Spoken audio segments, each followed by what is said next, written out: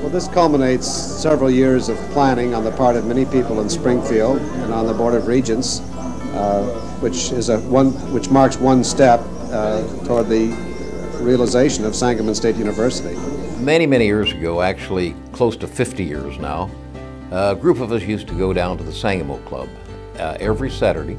There were about 15 of us, and we were all businessmen, talking about the need for higher education in the city of Springfield. We all just worked, and finally legislation was able to be passed for Sangamon State. And from that time to now, we've watched it grow. It's just been marvelous. We opened for classes in late August of 1970. I'd been here 6 months already, helping plan and recruit faculty. Being married, I decided that possibly it might be a good idea to go to school here in town rather than leaving my husband and going someplace else. There were literally hundreds, if not thousands, of people like me who really didn't have an easy way to get a college degree and desperately wanted one. With a great big field of grass, I think it's grass out there, no buildings as yet, how did you decide to go to Sangamon State? Well, I decided to go to Sangamon State when, after I attended Lincoln Land. I started thinking about Sangamon State. I also think about something else. I also think about the Afro-American leadership that this city that university has produced for this city. And if you look around at the Urban League and look around at the Housing Authority and other Afro-American headed entities around here, most all of them came out of Sangamon State. When I first came here to begin teaching, my father and mother drove over from the neighboring state of Indiana, and we couldn't even tour the classroom buildings. The campus wasn't open yet for business. In the fall of 1970, we had 800 students coming and 45 faculty, but we all had to begin teaching down in churches and other buildings downtown. You had to take a hard hat tour if you wanted to see the campus. And my father looked at my husband and me as if to say, "What have you done?" It's a little hard to encapsulate all of the spirit, but certainly for me, and I think many students and faculty and staff, there was an enormous sense of excitement. Not just another campus in Illinois, but a campus with a special mission. Back then it was Sangamon State. What's a Sangamon State University? Who is that? If you went, and even in Springfield for the first year or two, but if you went outside of Springfield, it was like, that's an odd name, Sanga, what? And so you'd explain to everybody. Now, of course, you say you're U of I at Springfield, and they say, oh yes, I know where you are. I can't go anywhere in this community. I can't buy anything. I can't do anything without somebody saying, you know, you gave me my diploma, or I have your picture on the mantle. One of my colleagues once told me, they said they invented Sangamon State for Charlie Schweighauser. And I think there's a certain amount of truth to the fact that I couldn't imagine a more rewarding and satisfying career than I've had here at the university, UIS and SSU. I came here 35 years ago in October of '74, and at age 34 then it became one of the career goals I had. I had accomplished that, and that was to become a part of a small group, to get in on the ground floor and build a radio station from scratch. And that's how I ended up here, and I've been here ever since. I always say that I think it's one of the best things that happened to Springfield. It brought in a lot of people who weren't from here, and we needed that. Really, we were pretty parochial in our thinking at the time. I will tell you that the city of Springfield changed as a result of it. And I think Sangamon State had a lot to do with it. It brought in not only an institution of higher learning, it brought in a new vibrancy to the community, a lot of new people, a lot of new ideas. Oh, there was some pushback and resistance at the time, but by and large, at the end of the day, Springfield's a better city, and this is a better region because of Sangamon State, now UIS. One of my interests, in fact, even from a young boy, has been public service. And this school, even from Sangamon State University days, public service was what it seemed to be about. It has been exciting to view this. It's been exciting to just sit and watch it from what we used to call it sitting in the cornfields out there. And so we now think that it's on Broadway. It's amazing how big that campus is now. from, you know, me seeing the Brookins go up, slowly going up, and then the Public Affairs Center going up. It looked like that was going to be the end of the growth. And then there was a science building, and then there was housing. And the temporary campus remained. All the buildings that were there originally in the 70s are still there. It took a good 20 years for people to start seeing some green here. And then the 20 years that, almost 20 years that I've been here, it's the original plants have gotten some good size to them, and it's really made a difference. You've actually got shade on campus now. It's changed tremendously.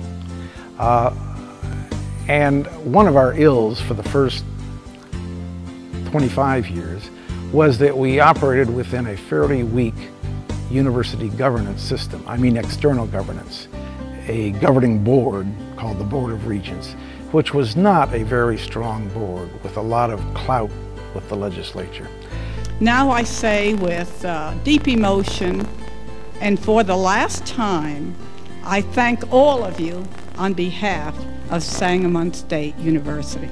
For me, it was very clear that the winning combination, if we were lucky enough, we could go with the University of Illinois. It was also important to me that we be the third campus of the University of Illinois and not under a ban or in another position. So many people in the community helped us. I couldn't name them all, but I'm afraid I'll miss them. But there was a great deal of pride in this community and people looking forward to being part of the University of Illinois. By and large, I think it was a great help. We got help adding physically to the campus.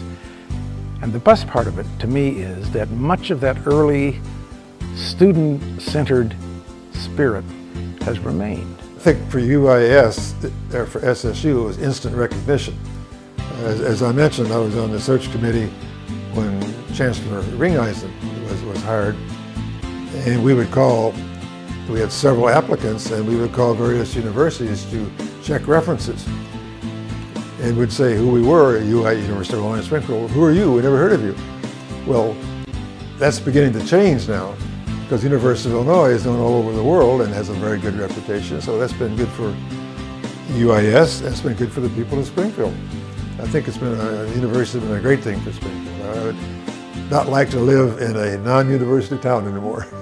Without the universities being here, I don't think Springfield would be 25% of the size and action that we now have, because it adds to our economic base. It acts as an attractor for folks that do think about coming to Springfield. When I also taught environmental studies, developed a concept called sense of place, and it's that sense of place of Central Illinois that I think is really important, and that this university plays an enormous role in developing a sense of place for the people of Central Illinois. I had so many happy times here that it's very difficult. The year we were approved after a long struggle to become a four-year institution has to stand out.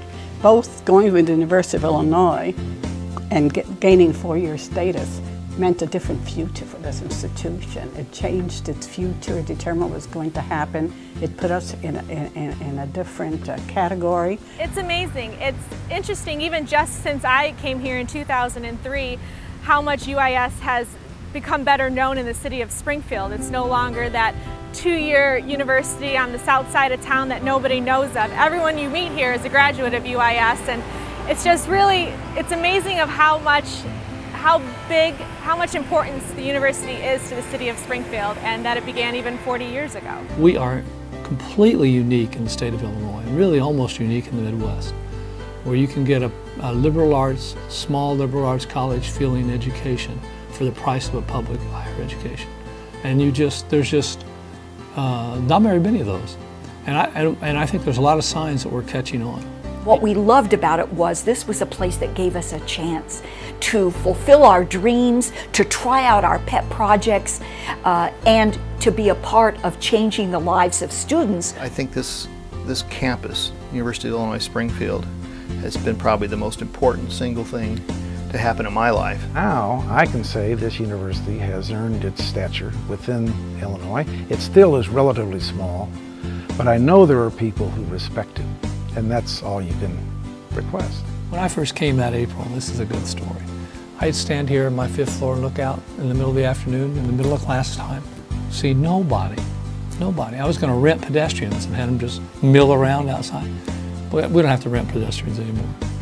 We have all those students living on campus, and that'll probably increase. And that's fun. And then the rec center allowed us to get campus students and off-campus students together in there. That's a very proud moment for me when we opened the rec center. It's just been a really exciting 40 years, and you look at all the changes we've seen in the last 40, and I think, you know, I don't think we can even dream about what we'll look like in the next 40. I see UIS being one of the first places students think about when they get ready to go to college, not just local people. I want to come back when I'm really old instead of just kind of old, and look at this place and say, wow, look at it go. That's my hope. We have begun a new university together. We have tried to do more than provide credentials and degrees for personal advancement. I think we can say that our student body, as well as the Springfield community, is more alert and sensitive to the problems facing this nation and to the excitement of the world of ideas as a result of our presence.